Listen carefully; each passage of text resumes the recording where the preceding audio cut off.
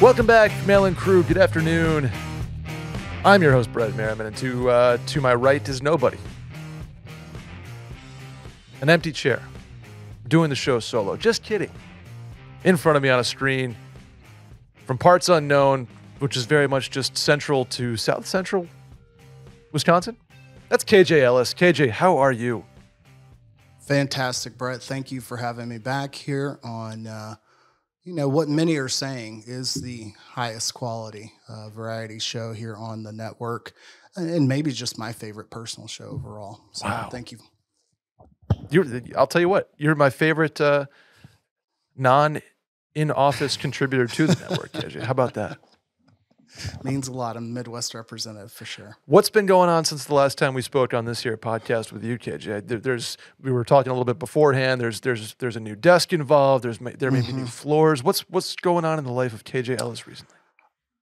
Really, it's just resettling part two. We moved to Madison 2 years ago. We've done the show since then, but we recently purchased a house here in the area. And little by little, trying to avoid drinking bleach, one DIY project at a time. It's been quite entertaining, but overall, any close calls? Learning a lot. Any close calls on the DIY front? Yeah. So as we finish the floors, like the house is about 20 years old, and the thing that will keep me in the Midwest for as long as I possibly can be here is the fact that I have a basement. You and Randy both understand that is not a small thing. I will shovel driveways and sidewalks many more times than I will mow a lawn in the South. But you can pry a fantastic finished basement from my cold, dead hands. Oh, KJ, isn't that a fun realization? I miss basements. And people try to say they have media rooms here but it gets too hot, like if you have it above your garage or something like that. And then right. And you never right. So whether it's the water table or the limestone that people try to build in, come up to the north, get some bedrock in there, and just dig right down in there, and let's go to town. I had a walkout basement growing up, so it was a perfect place to sneak out. That's sneak a whole people nother in. level. Oh, yeah. That's a whole nother level. Madison is home to PGA great Steve Stricker. He had a recent write-up in a local newspaper, and he basically has a driving bay with a garage door set up out back of his walkout basement. I'm like, that's really the move. That is absolutely the move. But anyhow, the basement, the carpets were about 20 years old, so we replaced them. As we began the final stages of putting in quarter round around the trim, as I'm trying to hand off some extra tasks, share the space with my wonderful wife. Hey, here's how you use the air gun or nail gun. Very simple, point, shoot, bada bing, bada boom, keep going. And you hit 2 or 3, no big deal. All right, now this one's a little tricky. Go ahead and do it this way. And I turn, push the button on the nail gun. And the nail hits the wall and busts right back and grazes my glasses. And I'm like, that doesn't happen much. And I'm like, yeah, luckily I was wearing glasses. And she immediately was like, yeah, this is your job from here on out. You keep that one. KJ almost lost an eye with a nail gun. That would have been bad. That would have been real bad, having a 18 gauge brad nail just fucking pinned in my retina. Oh, not good. It's you go to the eye doctor. They're like, "Up, eclipse guy again." It's like, no, just a nail gun. They're like, "Oh, we can't do much with that." No, anyway, no coming back from that. We are the Mail-In Podcast. Subscribe on iTunes. Hit follow on Spotify. You can leave a voicemail 888-362-6245, or write in at the link in the Twitter bio at Mail-In Podcast, or in the description of this episode. Did you want to just hop right in? Let's do it. Let's go. This one's an interesting one, so prepare yourself, and maybe a little not safe for work, if you will. Well, actually, on second thought. Oh, boy. I'm sorry. I realized me joining you from western upstate northern New York on this fateful day. The world lost a man I've got a lot in common with. Oh, not too much. Yeah, what exactly do you have in common, KJ?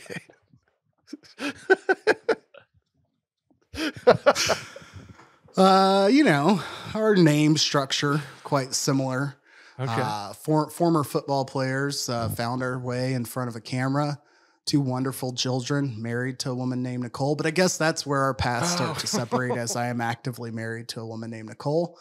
You know, so for those out there listening, I don't know when this will post. Out there listening on Thursday, enjoy today because Twitter's absolutely bringing the heat. Oh, I appreciate it.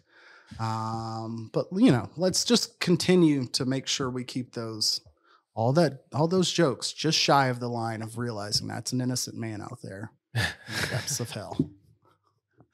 It's a big day for Norm Macdonald highlights. Our friend Dave Ruff is very much enjoying the content today. And I was going to say, so O.J. Simpson passed away. I'm going to go as far as saying pour one out. I think is the like R.I.P. feels too generous. So I'll say pour one out for the legacy that, well, it exists. That's a legacy. To who, which direction you want to go with that, up to you. But there's certainly something there. There'll be articles to be read. They talk about the kids like in Boston from 10 years ago who like have grown up and never had a successful sports season in their lifetime or non-Tom Brady led playoff run in their lifetime or whatever. But kids around that same age, maybe a little bit younger, and possibly ones listening to the show, have not had a non-free O.J. Simpson life or a non-free, like, they haven't had a life without like Twitter consciousness where like hello Twitter world is a part of their lives. And I appreciate them for that because that is the one and only O.J. Simpson, aside from like Naked Gun, that they should think about and remember. Right. So shouts to that experience. O.J. Simpson, he was a man. Let's dig into this one. Let's do it. Let's dig into this one, which we may have to apologize for even more. Here we go. Hey, Brett and KJ. First time, long time, or is it first time, long time, first time? Doesn't matter. Anyway, I need someone to tell me I'm an idiot and snap me back to reality. And I thought, who better than the Jordan and Pippen of podcasts? That was meant for Sally and I. That's not KJ and I, but I still like it. I'll take the Horace Grant. Randy's Dennis Rodman. It's perfect. I'll cut to the chase. I have a crush on my boss. Actually, this is not the one I was thinking of. Question number 2 is one thing up. Anyway, here we go. I have a crush on my boss. For some quick background information, we work on a small team of 4 people, and she's my direct supervisor. We work in an industry that isn't super everyone knows everyone, but there's an element of that to it. So if this were to crash and burn, it would not be ideal for my career, but something I could certainly come back from, just not into the world. Both of us are single, but she is 52 and almost twice my 27-year-old age. Ooh. It doesn't bother me, but just another thing worth considering. We've gone to a few work happy hour events where we met up with some people that were also in our industry.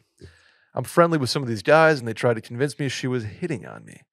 I don't think that was the case, as she's just naturally very friendly and outgoing, and I think it was just her personality. They insisted that I was wrong. Today I got a text from her. It said that 2 other members of our team are unable to go out for drinks as we'd planned for next Friday, but she would still love to go if I wanted to. Now I'm thinking that maybe the guys were right. Should I play it safe and keep it professional and suggest we reschedule for another time when the other coworkers are available? Or should I go for drinks, see what happens? If it goes well and I get the vibe that she might be into me, should I suggest we get solo drinks again? Or possibly even ask her out to dinner? Am I just letting the idiot friends of mine talk me into something? Or may something be there? I'd like KJ, to, you have been very, I don't know if you're going to be able to see this on YouTube, but KJ has been very expressive this whole story. I feel like I'm talking to me from years ago as I've ventured down this fateful alley. Have you? 2 to 3 too many times. Oh my God.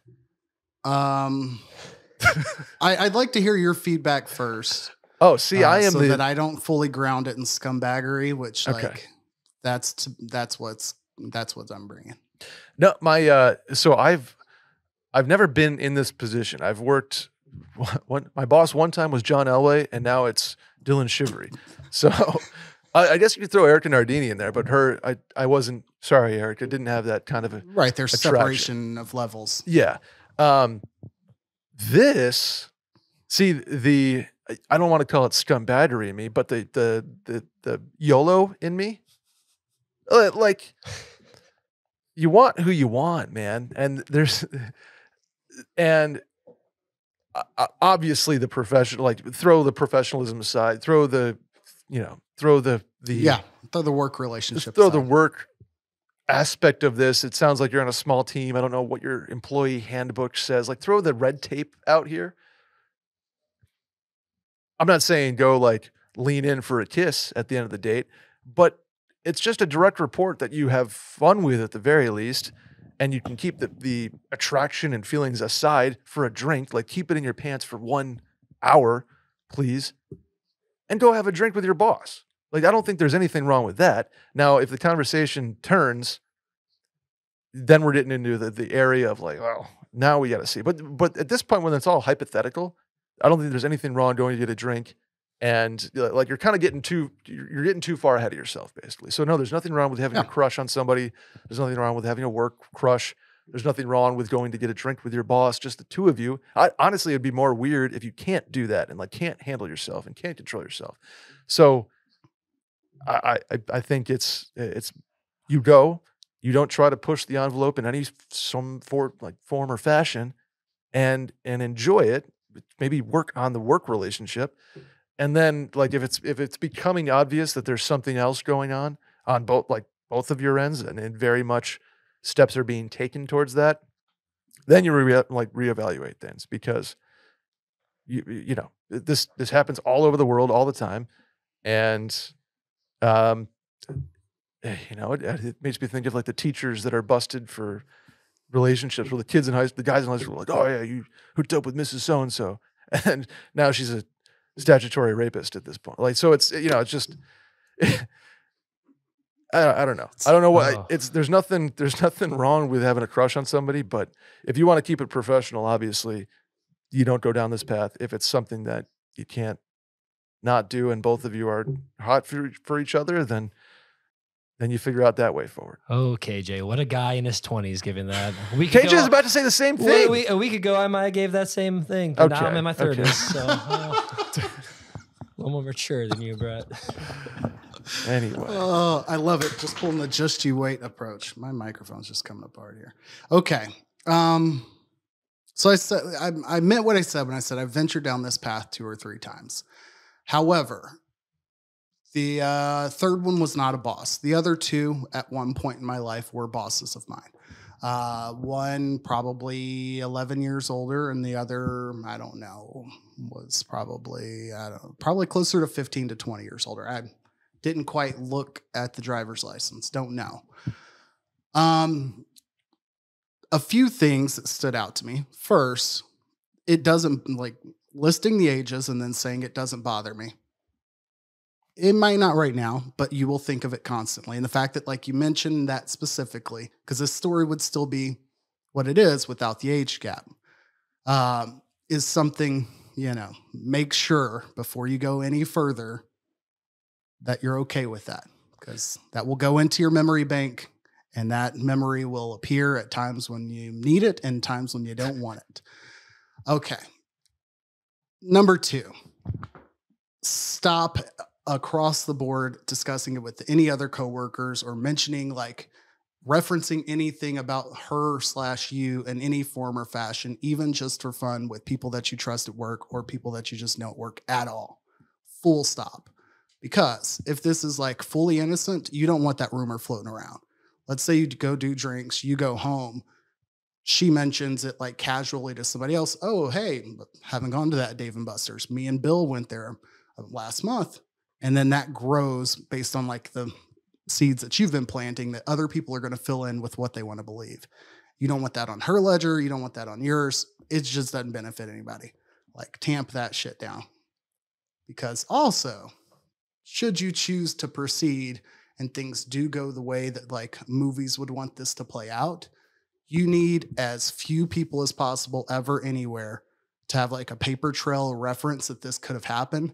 Because if she's about that business on either side of the fence, both work and outside of work, like the last thing she wants is you going around telling people. And it ain't gonna happen. And it shouldn't happen if you like your first step, like at that dinner, is like, I'm not trying to fill the vibe of like, hey, do we get along? Do we mesh well? I'm certainly not thinking about buying this person dinner. She makes more than you. She needs to buy next dinner. Fuck that shit. But like your whole inspection should be, is this a person who I can trust to not mention this at all? Even if things stay platonic. I like that. Because you're 27 now, like you need to think about like 6 years from now professionally. Like you don't need that rumor to become like your whole identity. Right. Totally. Good luck. Otherwise, have at it, or wait till you move companies. And yeah, that's probably the prudent answer. Wait, hold off. It's a crush. It's a boss thing. Like, it just proceed cautiously. Let's talk about our friends over at Liquid IV, KJ. With that summer feeling running wild, it is like 85 in Austin today. It's just on the cusp of like, little hot for your boy. He turned down the air conditioning to like 50 degrees today. I'm in a sweatshirt. But because it's getting hot, you need to hydrate.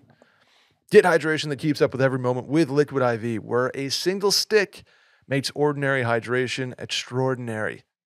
With 3 times the electrolytes of the leading sports drink, plus 8 vitamins and nutrients for everyday wellness, KJ.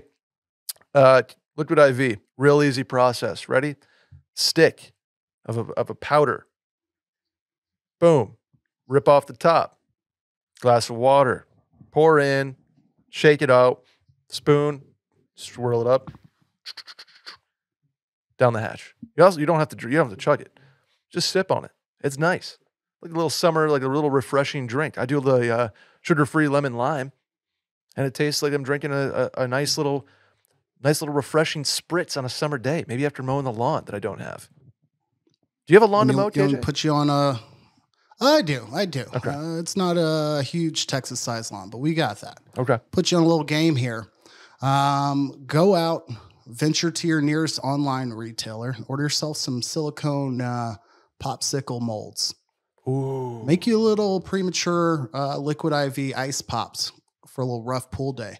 You think you're a star when you're walking around with the badass cooler and a speaker? You're that guy at your local apartment? No. Be that guy who shows up with the Liquid IV ice pops as well as your cooler, and now you're on the next level. Wow. That is next level, KJ. Speaking of, KJ and I used to live at the same apartment complex, and these would have played extremely well out there at the Vegas DJ pool parties they used to throw. My God. Phenomenal vibes. 3 times the electrolytes, like I said, of the leading sports drink, and 1 stick will give you better hydration than water alone, 8 vitamins and nutrients, and 4 delicious sugar-free flavors: white peach, green grape, raspberry melon, and lemon lime. So here's the deal. Turn your ordinary water into extraordinary hydration with Liquid IV. Get 20% off your first order of Liquid IV when you go to liquidiv.com and use code MAILIN at checkout. That's 20% off your first order when you shop Better Hydration today using promo code MAILIN at liquidiv.com. Buckle up, boys. Hey, KJ and Brett. Weird and unfortunately gross one for you. I'm a 28-year-old female, and I've been with my boyfriend, who's a 27-year-old male, for about a year. We were getting ready to go out the other night, and he was showering at my place. I went into the bathroom to grab something. Saw him angrily stomping around in the shower. I kind of ignored it and opened the medicine cabinet, at which point he noticed me, panicked, and started acting really funny. I asked him what was going on, and after a brief back and forth, I tried to find out myself. I saw he had pooped in my shower. I blew up on him. Well, he kind of blew up on you. And asked What are you doing? He told me it's totally normal, that guys do it all the time, and even likened it to peeing in the shower. I immediately canceled our date and scrubbed the whole shower with bleach. But now, I think I may be overreacting. Is this normal? Or if not, should I be concerned about him trying to lie his way out of this? KJ and I had the you read this for me earlier and you didn't say the overacting part, and KJ and I had the both same look on our face when you said that part. I've got 2 children under the age of 4. I will have a similar reaction if either of them take a deuce in the shower. There's no like reference of overreacting that could be like thought that you were in the wrong here. Like short of physical or like personal attacks. Yeah, if you ate OJ Simpson. Okay. Was that a... like civilly OJ, like not criminally OJ. Yes, because you know, again, he didn't do anything. That's overacting. It just was financially liable. Exactly. Like regardless of the circumstance, it could have been like somebody throws up in your bathroom, and it should be nothing but profuse like apologetic response from that person. There should be no rationalization or Jim, Ted, and, you know, I was going to say Dylan, but that makes no sense. But you know what I mean? Every guy that I know also does this. Like there's no acceptable response that's not, hey, completely on me. I'm cleaning it. I'll pay for professional cleaners to be in here. Totally understand if you don't want to do dinner. Like he should be falling on the sword of shit immediately. He's full stop. Obviously he's embarrassed. So there's no like, he knows it's wrong. He knows that he knows he's in the wrong, and I just don't like. Why was he like stomping? And it's called waffle stomping. I already told you.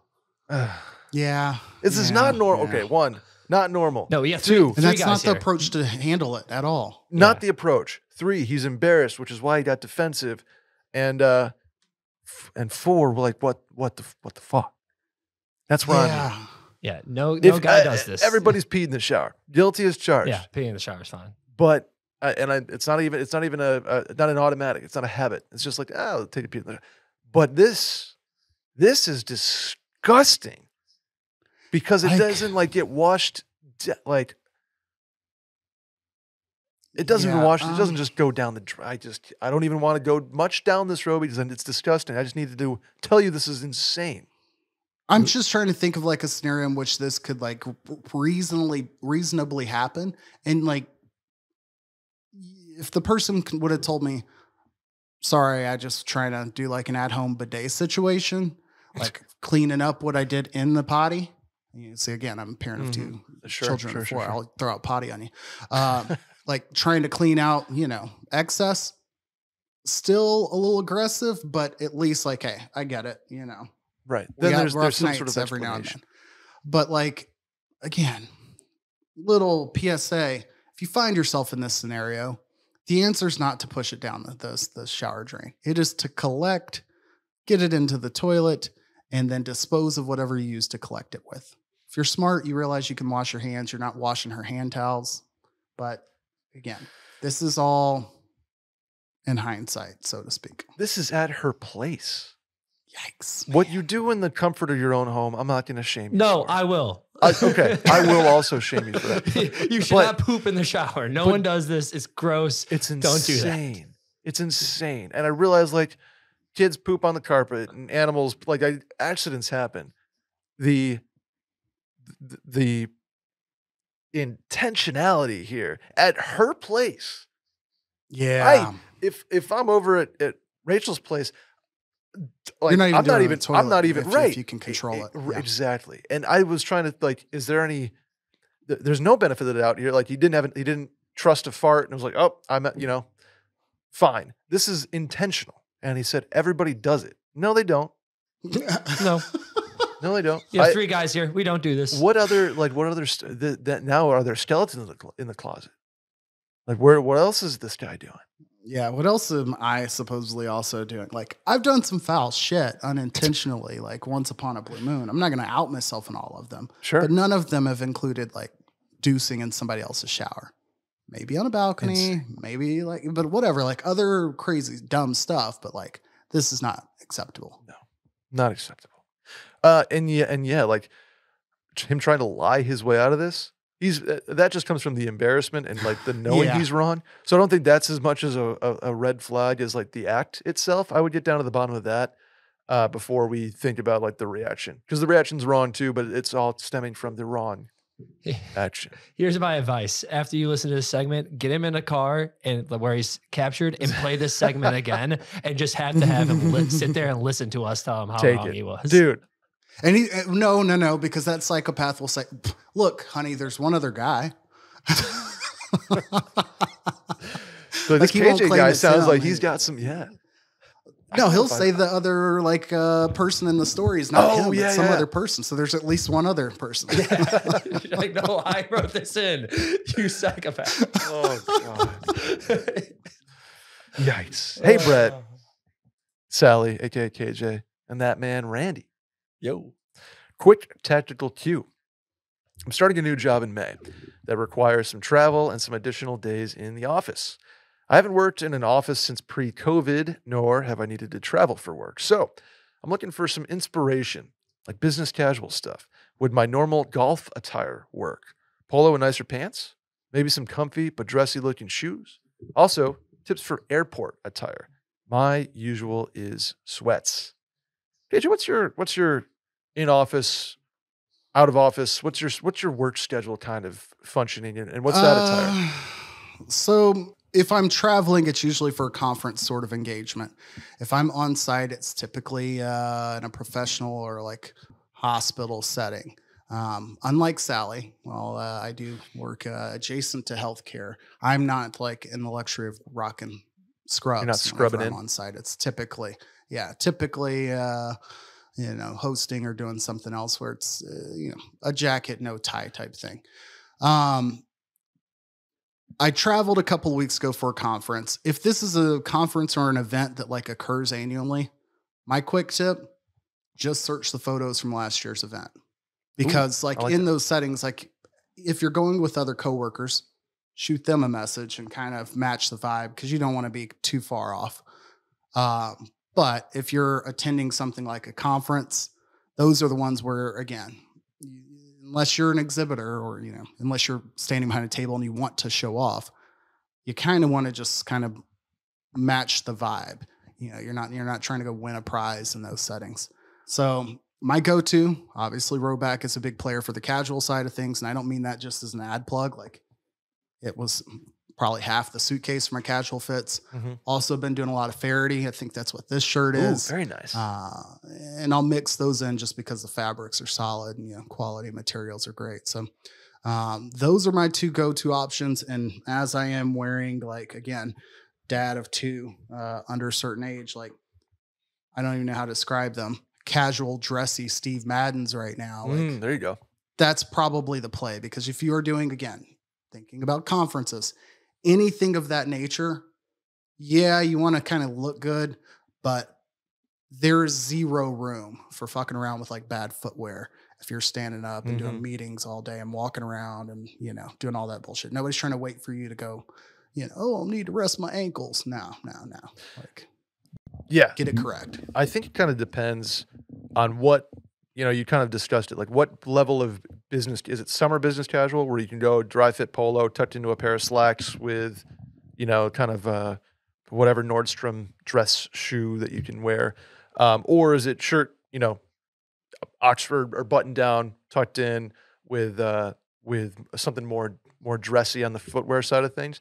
Kind of that's sort of what I think modern business casual lands. Mm-hmm. As far as pants, you can never go wrong with just go to Nordstrom. That's basically business casual warehouse, from upscale casual to like summery business casual to colder business casual, into suits if you want, or into blazers and sport coats and that kind of thing. So I would go if I was going into a job that required sort of an elevated dress code, maybe not formal by any means, I would just raid a Nordstrom.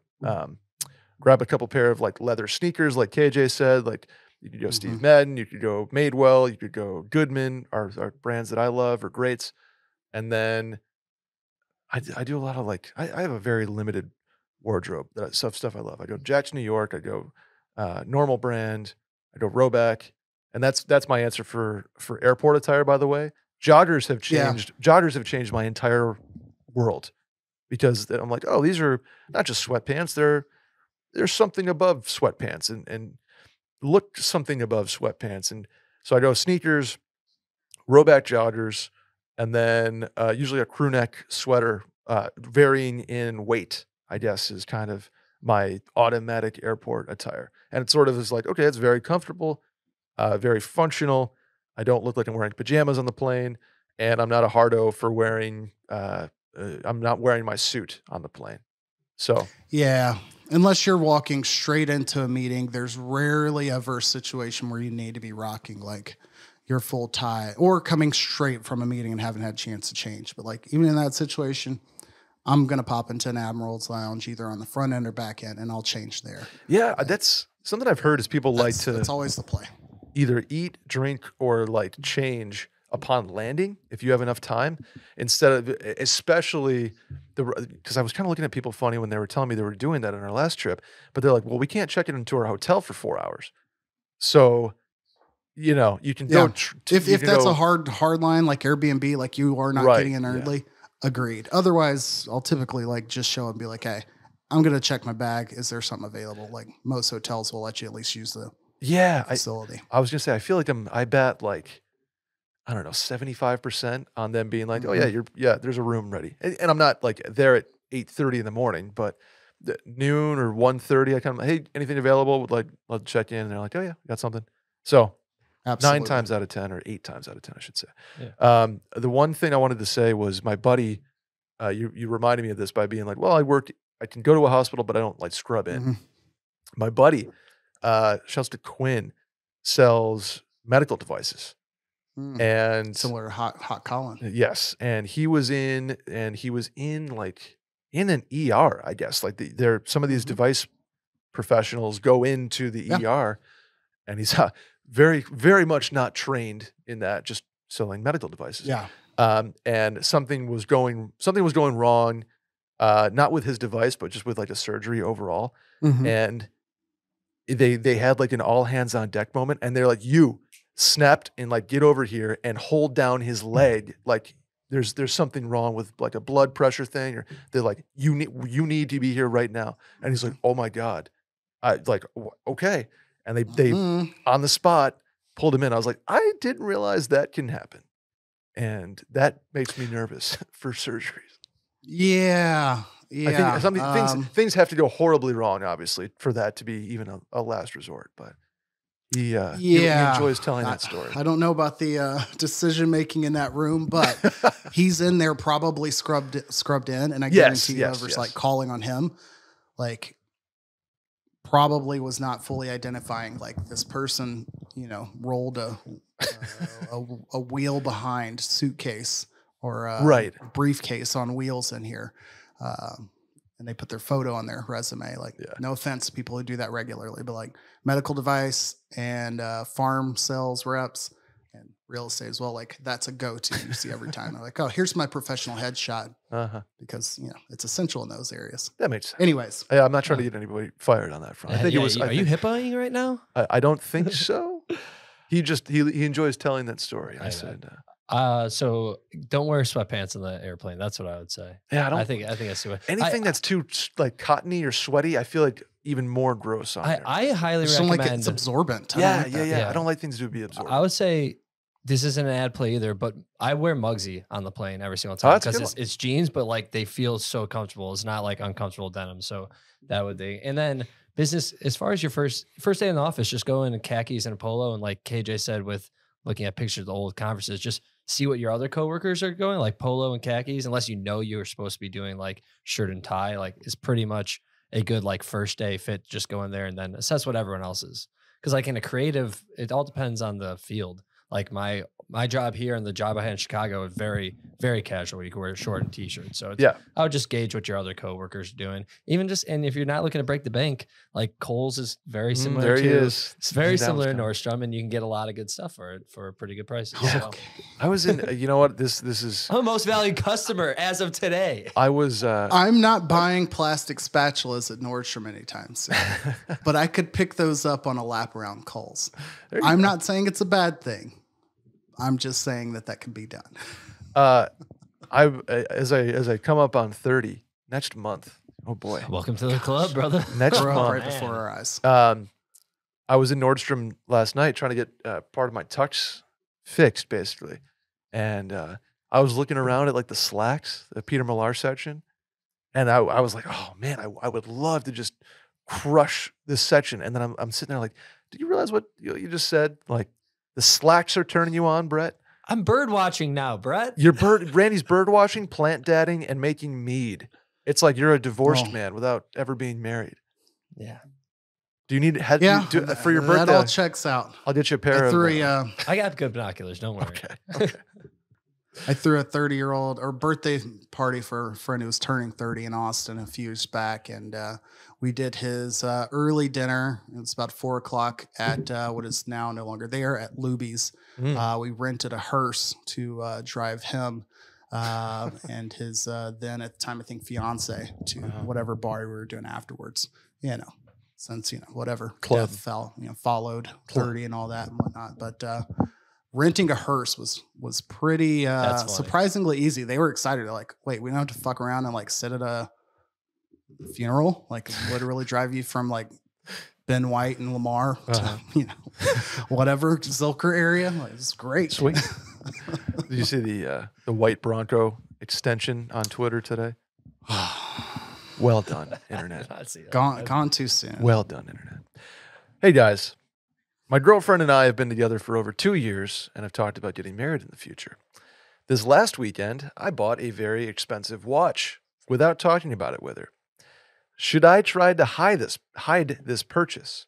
She doesn't know I have it yet, and she might not notice. What is your take? I'm curious, since this is definitely closer to your realm of relationship. I think it's absolutely fine if you've already talked about getting married and like the ring process has begun, there's like you're kind of pre-fiancés. If you're like, well, babe, sorry, the ring's not coming for another 1.5 years because just bought this Rolly. That's where I could see her justifiably being like, what the fuck? But if it's an and not an or, then it's totally fine. In my opinion. Correct. And it's not like it doesn't matter. Whatever. Right. And as far as like telling her about it, I think as long as she knows it's an and not an or, and it's more of like a check this thing out, then there's nothing remotely wrong with this. But I don't think it's like you don't come to her like puppy dog, tail between your legs and like, hey, just so sorry, like I got this, I just wanted it, and unless you're literally choosing the ring or the watch, then there's nothing wrong with this. You mentioned Norm Macdonald earlier, and I think about Chevy Chase in the movie Dirty Work. At one point, like gets money that he needs to pay a bookie, and he's like, "What do you think the odds are I take this and go play Double or Nothing on the craps table?" And it's like, if you are living in the mindset of like, man, I've got this money and I could go this route, but I'm doing this, like that's a whole separate conversation. Yeah, couple things. I firmly believe in the thought of like you teach people how to treat you. And that kind of applies to your relationships as well. So like the final line of she might not notice, like first off, if you're 2 years in and you feel compelled to like discuss any significant or really like financial purchases at a point where you're not engaged or married, like you're also like establishing that's the relationship you'd like to have when you're married, is that any significant purchases need to be discussed, which is understandable. Sure. However, like you want to make sure you're giving yourself some room. If a golf trip with the guys, a nice tool, a different car, like there are going to be things that you want as an individual part of your family unit in the future. like, don't set the bar at everything above a certain threshold. We need to like go through the decision tree together. Like there's tethered relationships, and then there's the line of like a little bit beyond that. You're going to be then looking for ways to like still remain an individual. Not saying that like purchases are the only way to do that, but right. Again, as Brett said, if this is an and not an or, don't even start to build the expectation that like, hey, I should have discussed this, or hey, I should be hiding it from her. I would keep it matter of fact, be like, really excited, got this watch. If she's wanting to know about the price, share it and move on. Yeah. If she's like saying like, oh, I know this and I know this is coming out of that budget. Yeah, that's right. Yeah. If you're married and there's some sort of vacation budget or kids budget, like if there's something that's previously discussed here, then that totally changes the equation. Like you don't have a shared bank account yet. You're not buying this thing with her money, I presume, or half of her. Like that hasn't entered the equation. You don't have a joint credit card that you're just like, hey, swipe this Rolex on. That's a different story. This is still your individual life, and as long as it's an and not an or, I think you're justified in this. Unless I'm trying to think of her point of view being like, oh, we could have used that on our wedding budget. And it's like, oh, that's wasn't in the wedding budget before, so why is it coming out now? Yeah. So if you're buying a house together or something like, and that could happen prior to a wedding, like that's one thing. But again, your financial situation. My concern would be like, how do you want to manage your financial relationship with, your future wife? Yeah, I think that's a great point. Set those expectations, right now. It's good to be transparent. I mean, if it's not overly, a $40,000 watch, maybe we have a discussion. That's a whole different thing. But I mean, you better not be asking her to pick up dinner anytime soon. Yeah, exactly. Yeah. If it's like even if it hits 4 digits, but just very, $1,000 watch, it's like, it's expensive, but it's not, it's not going to change the trajectory of our marriage expensive. Now, if the $40,000 down payment fund you had just went to a Sebring or whatever you want to call it, then maybe we'd have a discussion. But yeah, no, this not much ado about nothing, but not a problem in the big sense to me. Next one. Yeah. Here we go. This question is more for Sally/KJ. So Brett, go take a break. You deserve it. Thank you very much. KJ, what are the biggest differences between baby number 1 and baby number 2? My wife and I have a 1-year-old and are talking about trying for a second. Any tips and strategies that work best for you and your spouse? My son is amazing, but obviously a handful. Things like dates, personal time, and house upkeep have taken a back seat, but we squeeze in what we can. Does all that disappear, or is it just more of the same with the intensity of a second kid? Would love any insight, and I'm very excited to do this, but there are some nerves too. Thanks. So let's see. We're 2 days out from my daughter being 2. My son will be 4 in July So my son will be 4 in July. It is, everybody's scenario is going to be different. The whole concept of it takes the village is very applicable, but everybody's village is going to look different. I did not grow up close to like extended family at all. My parents are gone. And the prospect for me of like picking up and moving away from where my family was in Dallas, and now I live in Madison, where I knew nobody when we moved up here, that was daunting. And at that time we'd had a 5-week-old daughter. Like we were actively going into having less resources around us. So it was very, very stressful. But having said all that, it's natural to kind of think back to what your experience was with the first and think of like, how does that translate to number 2, or like adding in a second?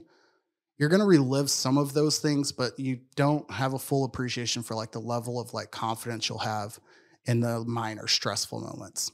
Every cough, sniffle, like those things, like you're going to understand what the timeline of those are, like little rashes and stuff. Like you're going to have some sort of a groove down. The biggest like milestone between having 1 and going to 2 is like the distance between birth and when can we have joint bath times and like how long does that last? Because once your younger one is like able to sit up or sit in like a supported seat, that allows you and your partner to divide and conquer more like effectively. Because then one person can be doing both bath times and the other person could be completely decompressing, resetting the house, letting the dog out, whatever it may be. Your life comes back to you like from that threshold on. Before that, it gets a little bit chaotic, but you'll be shocked to find out like how quickly the older sibling, my son was 20 months older when he got a little sister. So it wasn't like he was old enough to like contribute in a meaningful way, but he was already developed well enough to understand like he knew when to like fully be involved and when to give space and like how to maneuver in the environment. And that was very, very, very, helpful. So there's a lot that'll come with it, but like your stresses definitely aren't invalidated, but I think your experience will not be nearly as overwhelming as the way you may perceive it at this point. Is there something to be said too about like you kind of mentioned a little bit, but having the reps in, whether it's changing diapers, like it's putting them down for bed, it's feeding, like the stuff kind of comes, you're not as using as much time maybe, or is there a sense of like, hey, we can use this, this swing or this jumper thing, so we don't have to That spend part. as much money, is there something is there any groove that you're like, hey, this is just easier now? I'd almost say it's like 3-to-1. Your experience that pays off is the fact that you either have or you know what you like when it comes to equipment. Mm-hmm. Because like getting all kinds of stuff gifted to you, doing registries, like getting all the input and feedback from a million places and YouTubes of like figuring out what you're gonna have for your kids is very overwhelming. It can be fun because it's this whole new place to explore. It's like moving to a new town and getting to try every restaurant or figuring out like what you like in the city.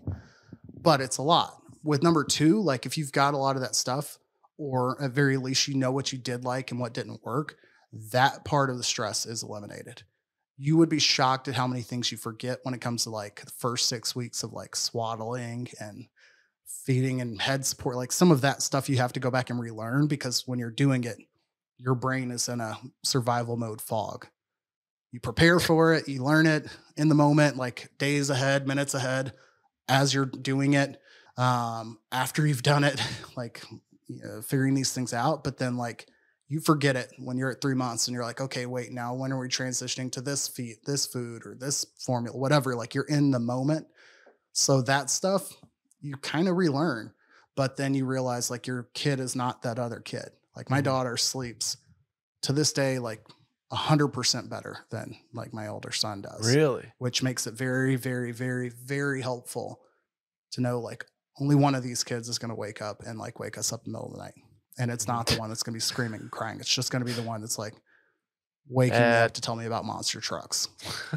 So like, you're going to get some wins, you're going to get some extra stress, but it's not going to be the same. Yeah. I love that. He's just like, dude, I hit this monster truck thing. Like, 2 a.m. wakes up. He's like, I'm ready to start reading. I want to read some more. It's like, or actually, he's like, wait, no. He talked about reading and then he paused. He's like, wait, no. Can we pick the favorite colors of my monster truck? And I'm like, dude, you're going to go to the restroom. You're going to get back in bed. Do a quick little like bedtime routine and we're going to sleep. And then I'm going back to my room. So like, it's every day is a little bit of a surprise. Like I've been solo dad all week. My wife's been at a conference all week. So like at this point, this would have been all I was thinking of. I told you all the stressful things I had going on schedule-wise earlier. I didn't even mention that. Like that part's just normal now. Love it. Love it. All right, let's do the last one, KJ. What's up, guys? I was asked to be the best man in a friend's from college's wedding. I said yes, and I've been planning the bachelor party. The groom has since made a comment/joked that he only asked me because he didn't want to pick between his brothers. I also found out that him and his group of friends from home have a separate group chat and are planning to go a day early and have made other plans throughout the weekend that I'm not a part of. At this point, I've kind of lost interest in putting time and effort into this. I've only met his friends from home a handful of times and feel uncomfortable planning things if they already have other plans. How do I handle this? Is there some sort of like take control of the situation here, or is it like those guys are boys. They're going to do their thing, and a bachelor party does not have to be like a bachelorette party where everything is done down to a T and that kind of vibe. I've probably said in the past when we've done like wedding and or funeral conversations here on the show, as much as it feels like it in these circumstances, remember and remind yourself often that it is not, as much as it feels like it, you might be responsible, but it is not about you. Mm-hmm. And I don't mean like, and that's a tough thing to accept, especially in like highly emotional circumstances. So one, like if that's what the groom wants to do, completely okay. In no way, shape, or form does this like take away from your value, even if like they gave you this. Don't take to heart what any guy says. Period. Like he didn't give you his honest answers. It made sense. And two, we've all been in the group chat from bachelor parties that last a little too long, that go on a little too early. Mm-hmm. And like it just become a little too much, like, and not like, oh man, these guys just, I love them, blah blah blah. Like, just you saved yourself an extra day of expenditures. Like, who cares? I know that you might be showing up and feel behind and playing catch up, and that probably sucks. But like, depending on where you're going, if you really care to pay to be there an extra day, fuck it, go like do something on your own, or just show up when you plan to. And enjoy the vibes. Like put this one in your back pocket and let it ride out. Yeah, as the best man, your groom really wants a cool speech, and like that's the extent. Like the bachelor party stuff is, if you want to get the steakhouse reservation, get the steakhouse reservation. Saturday night, have one thing, and if you want to get the tea time, get the tea time. But like, it's not the itinerary of a bachelorette party. It's not, you don't need to have this brewery and this Lake Oasis on Lake Travis booked out. Like, you don't have to do all that stuff for this. Yeah. The guys just want to get together. The location is key, right? Like whoever's picking the like Airbnb or hotel situation, absolutely. Like that's probably like the biggest line item. Yes, that's one of your biggest responsibilities, is to make sure the like lodging and that logistic process is taken, the party, whatever you need, that's taken care of. And then you're like the head Venmo guy. But as far as the plans and the vibe and the decor, like that's all so secondary to the best man speech and the Airbnb or the hotel block, whatever you want to call it. And that's what you need. And again, like KJ said it perfectly, it's not your weekend, right? It's you got the call. You're there to make sure things stay on the rails, and the groom doesn't go home with somebody you shouldn't, and that's kind of your deal. What, Randy? I've never been on a bachelor party where the groom is like hitting on girls. Like, I guess that is your thing, but like, as long as you don't have a scumbag friend. I guess KJ's giving me who would right? No bachelor party ever had that. I know, but I'm just saying, it's like, I guess that's your thing. And just I've never seen it happen. Because I guess I have good friends. Yeah, again, just like shitting in the showers. Guys, just don't do this. You're right. You're this one totally right. Never happened. Any other take on this one, KJ?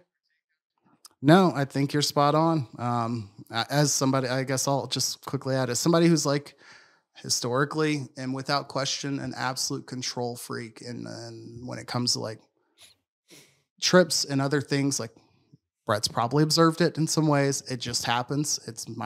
Happens to me by nature. But there's not a single moment of a group trip or a guy's trip that I can think of, or a trip that I look back on and say like, this was great because it went how I wanted it to be. Mm-hmm. And that's something I try to like tell myself over and over. The best things always usually happen when you're like, great, let's just get the ball rolling and then just dive right in. Exactly. Like go a little bit and enjoy the vibe. The vibe is the most important thing. Not where it 100%. Happens, when it happens, it's that it happens. And on any group trip, buddies trip, golf trip, bachelor party, ski trip, make sure that vibe is cultivated, and it's not about who, what, where, when. It's just that it happens. That's going to do it for us today, KJ. Please subscribe, rate, 5 stars, review, and tell a friend about the show. You can leave a voicemail, 888-362-6245, or write in at the link in the Twitter bio at MailinPodcast. KJ, where can the people find you? Check me out on Twitter, Instagram, KJ Ellis, ones as the L's. And I will be back in a few months. I don't know. I should say I'll reach out to you about some tips on Coeur d'Alene, Idaho, as we booked a trip there. I don't know, 2 days before they decided to welcome the Utah women's basketball team. So I'll look for your feedback on the area here soon. Upcoming Can't guys wait. trip. Can't wait. I'm Brett Merriman. I am at Schmerriman on Twitter and Instagram, and we'll see you guys next week.